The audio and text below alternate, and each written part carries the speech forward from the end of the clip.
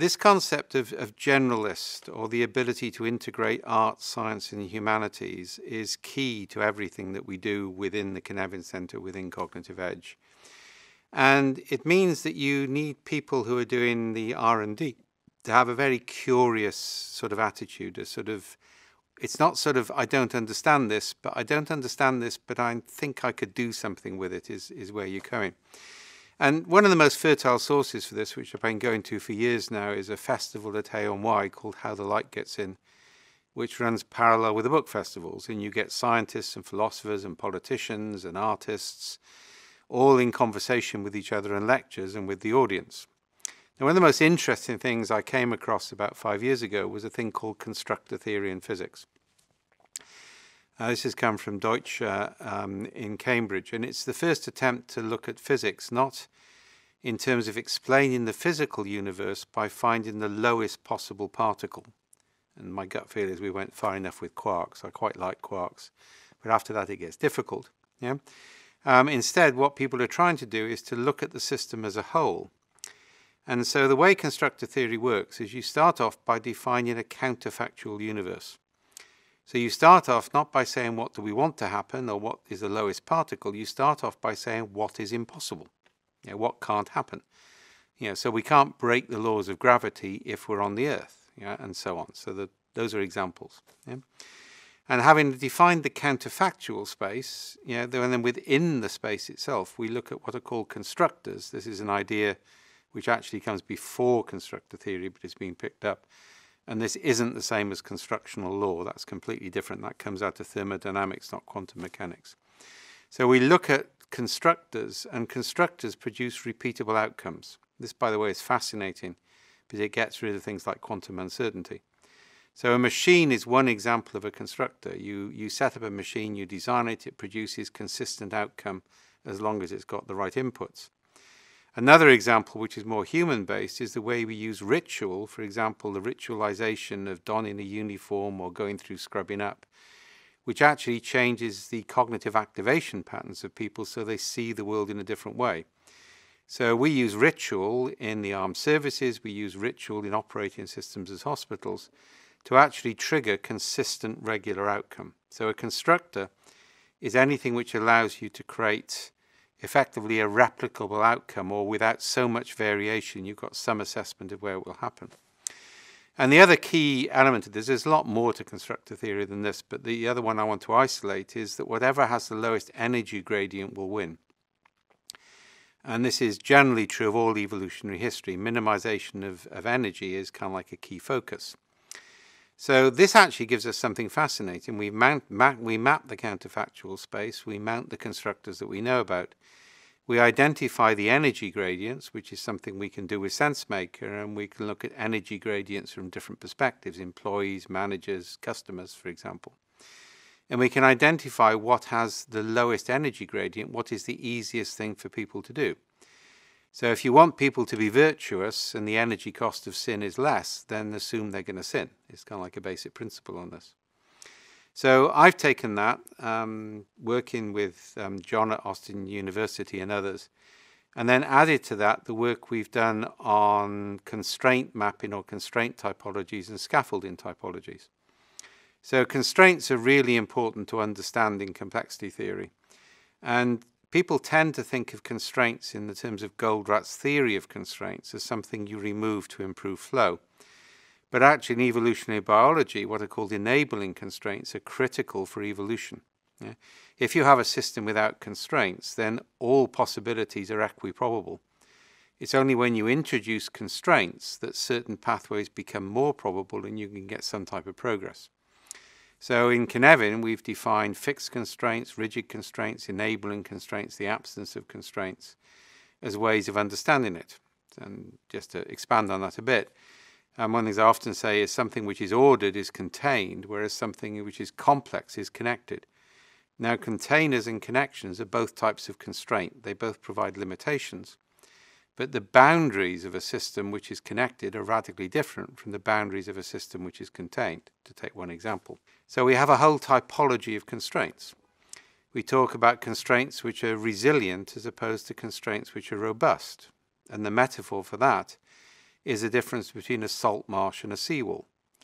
So a seawall is robust, it's fixed, it's rigid, it's reliable, it keeps the sea out. We can drain the land on the landward side, we can use it for agriculture. And it's all fine, it's very robust until the day the dam breaks. The design conditions are exceeded, at which point we get mass inundation. So one of the characteristics of robust systems is they're brilliant until they break and then you wish they weren't there. Resilience, on the other hand, is a salt marsh. So if a salt marsh basically fills up, it's not as efficient as a seawall, but it can take a huge amount of seawater in. It's constantly changing and shifting to accommodate different channels. And critically, once it's saturated, it may overspill, but it doesn't do this catastrophic release. So a salt marsh is resilient, and I define resilience as continuity of identity over time. It's survival by change, not by rigidity. And by the way, for me, that includes Taleb's concept of anti-fragile, which I see as a subset of resilience. And I think I'm more in conformity with the literature on that. So that's one type of constraint. We talk about elastic constraints, which is like an elastic band. So they stretch for a bit, but when they break again, it's catastrophic. You can talk about tethers, which is like a climbing rope, so they only snap in when they're needed. We can talk about things like British constitutional law, which actually goes through step changes. If you look at the history of obscenity trials in Britain, it's fascinating to see how things which would have been deemed obscene in the 19th century are not even brought to trial in the 21st century. And the reason is that the legal system can make changes through case law over time. So that's another type of resilience. And then we have this key concept I developed called dark constraints, which is you can see something is having an impact, but we don't know what is having the impact. Now, one of the reasons I've always used constraint mapping is with a C-level audience, it's you don't want them to talk about what's happening or where they want to go. Because one of the key things about human beings is we only ever assess a situation based on how we've decided to act. So if you want to increase objectivity into decision making, you want to get people to look at something indirectly, not directly. So we start with constraint mapping, which we can do through SenseMaker over large populations and present it, or we can do it in workshops. And people identify the constraints they're aware of, the types of constraints, what they could do with those constraints.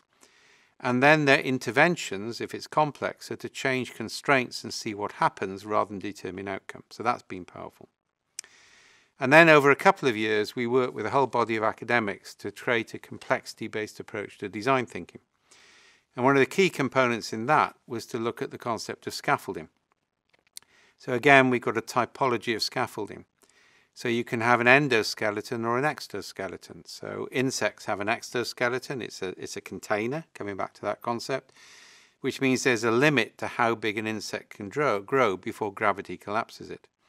And you don't get much variety between insects. Human beings have an endoskeleton. It provides structural coherence, that coherence word again, but you get a huge amount of variety which forms around the basically spine and the skeletal structure and everything else. So that's one way of looking at it. You've got scaffolding which you put up to create buildings. So that's scaffolding that you intend to take away. And you can have iron scaffolding, or you can have the bamboo scaffolding you find in Hong Kong. That's more flexible, but there's more training. In medical work, we have nutrient lattices that you place over burns, which provide a scaffolding for the skin to regrow, but the nutrients dissolve over time. Or we've got microcardial lace, which actually sinks into the heart and places microfilaments for electrical regeneration. So there's some very sophisticated stuff. And then we have, again, this sort of dark scaffolding concept. So if you look at extreme sports, this is Anne Pendleton-Julian's work, it takes a decade or so for the scaffolding to emerge over time to support an extreme sport, because you've got to have technology developments, practice developments, training developments. You can't do it overnight. So scaffolding and constraints are things that we can manage in a complex system. So coming back to constructor theory, we use constraint mapping to identify what the current counterfactual universe is, and we also identify what constraints could be changed at what cost over what time, which allows us to identify how we could change that counterfactual universe if we wanted to. And then we identify existing constructors, and actually scaffolding, for example, is a type of constructor. It creates a degree of limitation. We identify the constructors in play, and we identify spaces where we want constructors, which we then put in place and develop experimentally. Now, this is a radical new approach to strategy. Yeah, it's structured, it's disciplined, it's rigorous, it's based on natural science, it's based on things that we can manage. But it also, and this is still under development, gives executives a language by which they can make sense of uncertainty.